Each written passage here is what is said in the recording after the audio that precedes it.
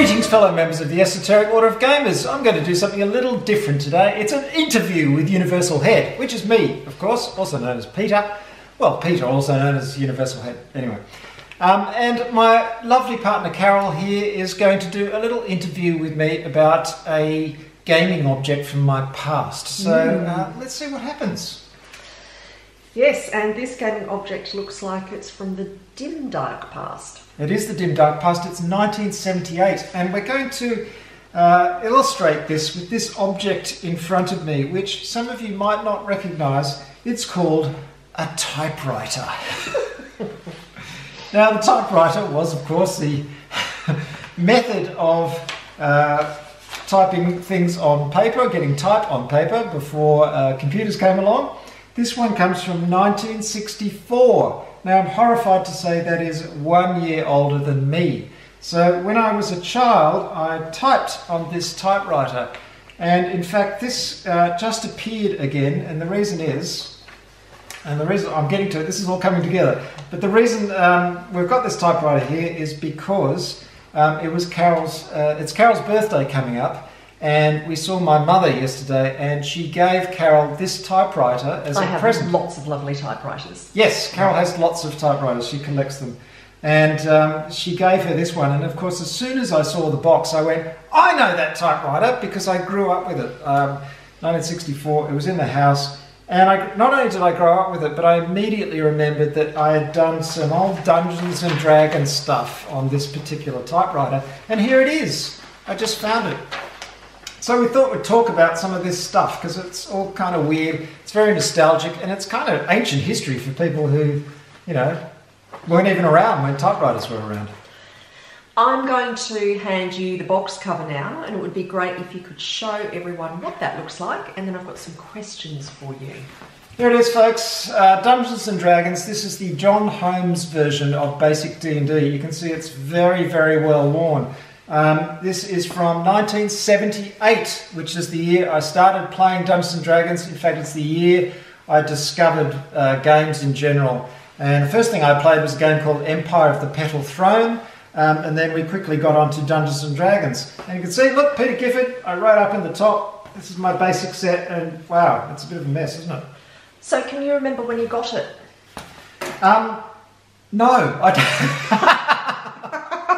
Obviously a significant moment in your childhood. I'm pretty sure I bought it myself. There was a store called Models and Figurines in Sydney, and it was the only game store that I knew of. Now, I don't remember whether I got this as a present or whether I bought it myself from that store, but I got this very, very early on, and then quickly after this, the hardcover Advanced D&D books started coming out. So we played with this for a little while, but it's only designed for levels 1 to 3, so there's not a whole lot of stuff in the basic set. After that, the first book that came out was the Monster Manual for Advanced Dungeons and Dragons, and then the Player's Handbook, and then I remember an interminable wait for the Dungeon Master's Guide, because I was always the Dungeon Master, and we had to wait a while for the hardcover to come out. Can you remember who you used to play it with? Yes, I played it with a bunch of guys who are still friends of mine, which is pretty amazing because quite a few years passed under the bridge since then. And we played Dungeons and Dragons. I went to school with some of them went to another school. I met them later. We used to play. And after a while playing D&D, we didn't play D&D a whole lot. And also, I was thinking of this the other day because I was watching Stranger Things 3, of course, the third season of Stranger Things. And Stranger Things, they keep bringing up D&D, and it's kind of this era of D&D. Actually, that's set in 85, the nearest one, so that's a bit on from this. But yeah, they're playing D&D. But after that, we went on to play Warhammer Fantasy Roleplay, which was another system, and we were playing that for, you know, ages, up until 10 years ago, I think. So you mentioned 1985, and I wasn't a member of the gaming echelon. I was too busy reading in the library. But I'm wondering, is it around that 1985 time frame or earlier that Dungeons and Dragons was mentioned on that famous episode of 60 Minutes that I can remember? Oh yeah, no, I think that was earlier than 85. Was it? I mean, 85 I left school and everything, so I'm pretty sure I was still in school, so it would have been more like 82 or something like that. 60 Minutes is in America, as you know, but in Australia there was a version as well. And they did a story during the height of the sort of scare about Dungeons and Dragons, where they thought that, you know, the devil worshipping was involved, and conservative Christian groups were all up in arms about it. And they did this incredibly over-the-top, dramatised kind of episode where they'd flash into pictures of the cover of the Advanced Dungeon, you know, the Dungeon Master's Guide with demons on it, and, you know, dramatic music and camera angles and the whole bit. There are dwarfs, knights and thieves, gods and devils, magic and spells. So I was very incensed by this episode. I was about 16 or something and very upset about the whole thing. So I wrote them a long and detailed letter describing how good D&D was for growing minds, and how it had been responsible for me getting into graphic design, or being interested in graphic design as a young kid, and all its wonderful advantages. And they wrote back and just sort of basically said, "Shut up, kid." So with the benefit of hindsight, do you think it was good for growing minds, or did it in fact have a deleterious effect upon your growth as an adult? There is absolutely no doubt whatsoever that D&D is fantastic for growing minds. Role-playing games are great for growing minds. It develops your imagination. It gets you with a bunch of people, so it's a social activity. You're not sort of stuck in front of a computer screen or something like that. It teaches you all kinds of skills. I mean, there's an artistic element to it, there's the imaginative element to it, there's developing empathy for different types of characters and doing things. It's just endless advantages. I think it's great. It was especially good back then because it was just so revolutionary and so different to anything anyone was doing back then. It's very hard to get across the feeling of what it was like when D&D was new and it was so different. I mean, you would describe what you were doing and people would just go, "What the hell? What are you doing? I don't get it." I mean, you know, it's in your imagination. Huh? It's really weird. I have to ask this question. Yeah. Did your playing of D&D at any point in time involve devil worship? No, well, there was that time we summoned... No, there's no devil worship at that time. Well, I don't know. I've pulled this out of the box, and it seems to be counter to what you've said. I'd like you to read the word on the bottom left-hand side. What's that word? It's the word demoniac.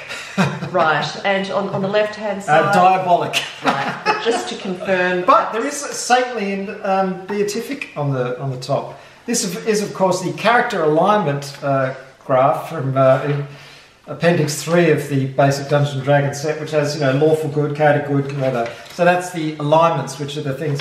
And no one ever actually paid any attention to alignments in any of the games we played. We didn't really bother with it too much. No one was ever lawful good or anything like that. Most of the time we were chaotic neutral or chaotic evil, which meant you could do whatever the hell you wanted. But yeah, no devil worship. Right, okay. On that note, can I get you to just read the first 4 lines of this poem that seems to be been written at the time? The poem or the top bit of the stuff? Well, you can start at the top if you'd like. It says, "Akekarak congratulates you on your powers of observation, so make of this whatever you wish, for you will be mine in the end, no matter what." And then, "Go back to the tormentor or through the arch, and the second great hall you'll discover. Shun green if you can, but night's good colour is for those of great valour." This is pretty bad poetry, really, isn't it?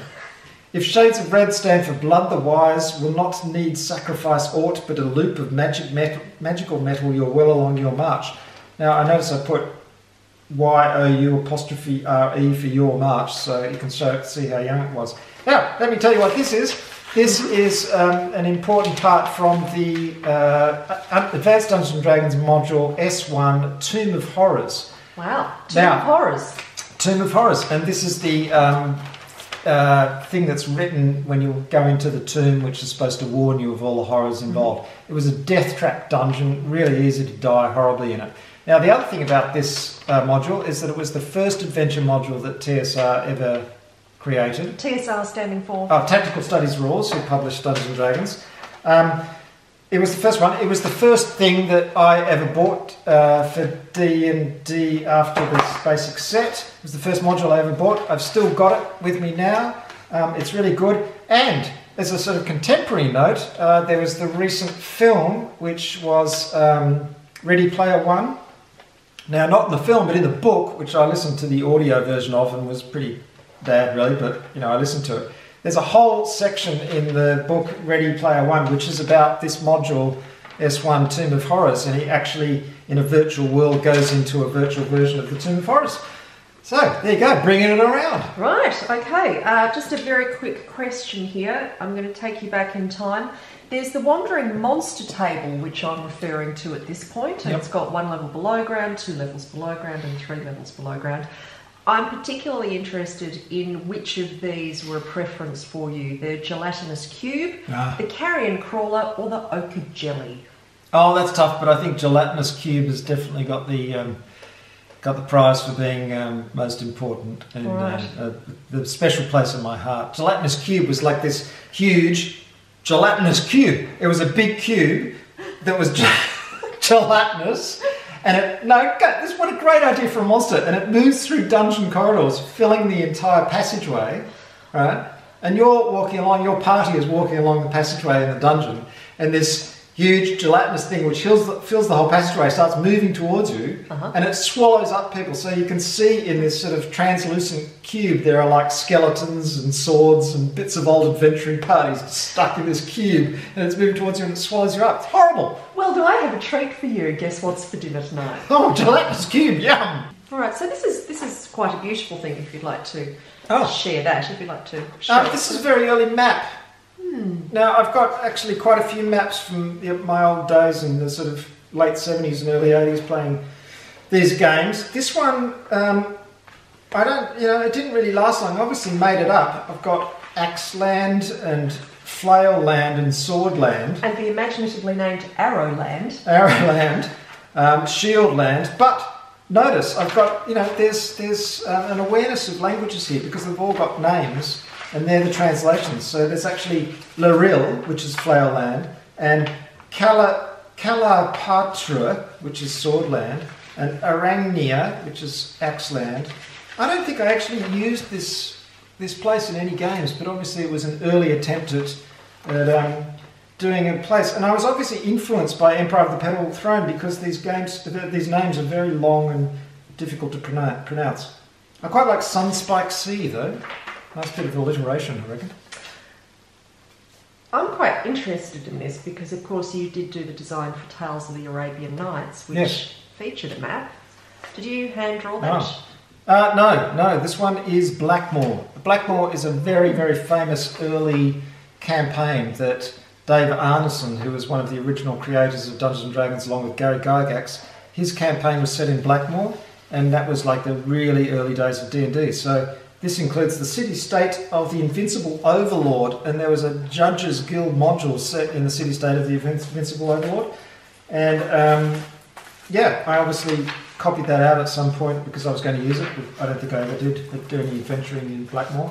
They're interesting, aren't they? Yeah, I'm wondering what the dungeon level geomorphs are. Geomorphs, yeah. This is another very early pack, and look at this. When you bought things, typewritten typesetting. So again, back to the old typewriter. This was actually typed on a sheet and then printed as a product. And this was the dungeon geomorphs, things like this. And this is really early stuff. I mean, I've actually cut it up because this is what you're supposed to do. They're squares of dungeon corridors, and then you can arrange them in any pattern you want to come up with dungeons. Because one of the first things we ever did when we started playing D&D is making dungeons on graph paper. So that was, the thing was you got a piece of graph paper and you made up a dungeon and you went down in it. The emphasis was definitely on dungeons back then. Now this clearly looks like a piece of paper taken from like a school yes, a school exercise book. As we call them in Australia at least. Yeah. Oh, this is when I was starting to develop my own country in a little bit more detail. Finnair. I remember Greater Finnair and Yaref. These were all the doors. And I've got the capital and population resources. talk about, as a 12-year-old doing this kind of stuff, working out the population of countries and their main resources and all that kind of stuff. It's pretty full on. So these are the countries in this place. There's Finnair and Greater Finnair, Yarif, Nefashadad, Lana, Skygorn. I thought that was pretty quite good. A nice Skygorn. Don Kreb T. Bang the camera there. Yes. Northern Idivad, Arthra, the Forest of Remigan, and the Dark Kingdom. There's always a Dark Kingdom. Yeah, I quite like that. Skygorn. So I need to ask, was Dungeons and Dragons really your first game, or were there other role-playing games before that? So no, the first Empire of the Petal Throne. The first one was Empire of the Petal Throne, which was the second game that TSR came out with after Dungeons and Dragons. And it was a very similar system to Dungeons and Dragons, except it was created by Professor M.A.R. Barker, who was a linguistics professor, and he created his own world called Tecamel. And in fact, I did the website for tecamel.com, because it's still going strong. He's unfortunately passed away now, but he created an amazing world, and that's the first game we played. But we played a very, very, very simplified version of that before we swapped over to D&D. That's kind of interesting because it's mentioned in the back of the back of this. This is the book. This is the really early stuff that TSR was selling. So, where is it? Oh yeah, Empire of the Petal Throne, fantasy adventure on the world of Tecamel, 3 full-colour maps, boxed, $27.50. That was a lot of money, and I could not afford it. My friend Andrew had it, and I was just amazed that he could afford $27.50, because that was a lot of money when I was 12, and I couldn't buy it. This is US though, of course, so it was more expensive in Australia, but it was still like $35 or something crazy. So I only got a copy like 20 years ago, and I finally got a mint copy on eBay. So you're well known for your game rules summary sheets. What did you learn from Dungeons and Dragons all of those years ago that you've taken into game summary sheet? Game summary sheet. Sheeting. Is that it's a verb? Sheeting. Oh, that's Excellent. a different word. Yes. Game rules summary sheeting. Sheeting. Gotta be careful how you You're a pronounce good sheeter. What have I learned? I don't know. The main thing I learned is that I always look back on is that Dungeons and Dragons made me want to be a graphic designer. I think it started with Dungeons and Dragons because I didn't want to be a player. I always wanted to be the referee. I'm pleased about that. I love I'm not a player. Yeah, I never said I was a player. Because I was at one point. Anyway. But I didn't want to. I wanted to be the referee, and I wanted to create the worlds, as you can see with these things, these maps and all this stuff. I wanted to create all that stuff. I wanted to draw the dungeons, and I wanted to make character sheets like this typewritten one. Where is it? We haven't even shown that yet. That's the original stuff. So what I'm doing here is says Island Guidelines, and it's a whole of stuff, random tables about what you can find on an island for some reason. So coastal encounters, island approaches, seabed inhabitants, shore party, all this kind of stuff. I think I copied this from a Judges Guild module or something like that to use in my own games. Are you sure you didn't get your mum to type it though? Because it's pretty good, isn't it? It's very beautifully It's actually got columns and all yes, the rest it's of got columns and underlines. That's a very good question. We should interview your mum next. She'll go, Dungeons and Dragons. No, I don't know. But look, there's a lot of Tipex as well. There's a lot of Tipex. Liquid paper. Liquid paper, it was called. If you made a mistake, you got this white liquid. People don't know this, and you actually painted it out. If they're younger than us, painted it out and then typed over the top. It was incredibly laborious. But knowing how picky school as well. Used in school. Knowing how meticulous I was even at that age, I could have done this. And your mum could probably type better than that. Yeah, probably. Yeah. So this is the machine that this was typed on. You should turn the machine around and put because we can only see the back of it. Yeah, it's in Libya. It's made in West Germany. Yeah. So that would have been typed in probably about 1978. So what's that? That's 22. It's like 42 years ago. Oh my Lord. And it is the first thing that you mentioned when you saw that typewriter. It is. I knew I had something in there. There it is. Oh, okay. So final words about Dungeons and Dragons.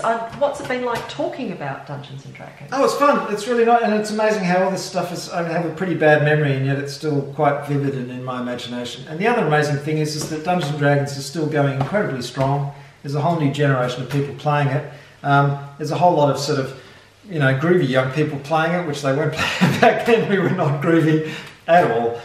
We were more like the kids in Stranger Things. And it's really good to see it going much more mainstream and people enjoying it. And any form of role-playing. It doesn't have to be Dungeons and Dragons. I mean, there are thousands of different types. It's a fantastic hobby. So on that note, would you like to maybe undo a button of your shirt and show us that logo with pride? Esoteric Order of Gamers! You know where it is, orderofgamers.com. Thanks, babe. Thank you. Yeah, this is fun. We might do it again sometime if you like it. Yeah, maybe. Maybe.